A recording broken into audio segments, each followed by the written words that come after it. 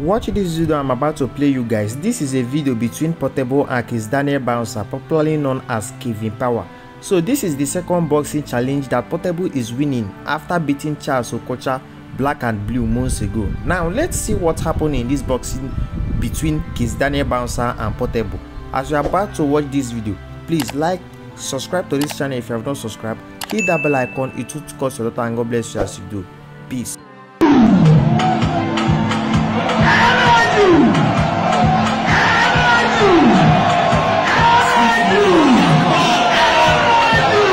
Wait, did you see what just happened? The referee is holding Portable from finishing him up.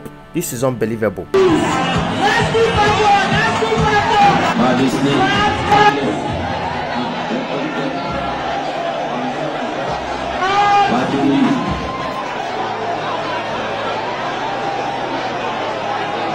Okay, I want to show you something real quick. So in summary, Portable won. You can see he's holding the belt, the championship belt. But something caught my attention. A lot of people have been saying that this is staged.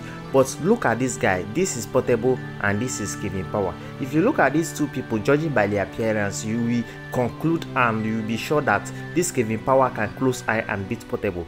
But reverse was the case because Portable beat this guy black and blue. So in summary, don't judge book by its cover. We might be saying that Portable is too small that it can't beat this guy. Forget all these things. This thing might not be staged. This Portable might be single bone, like he's very slim, but he can beat even somebody that look like Hulk. So guys, what is your opinion? Do you think this is staged, or do you think Portable is actually strong that he can beat this guy very well? Well, do let me know your own opinion in the comment section.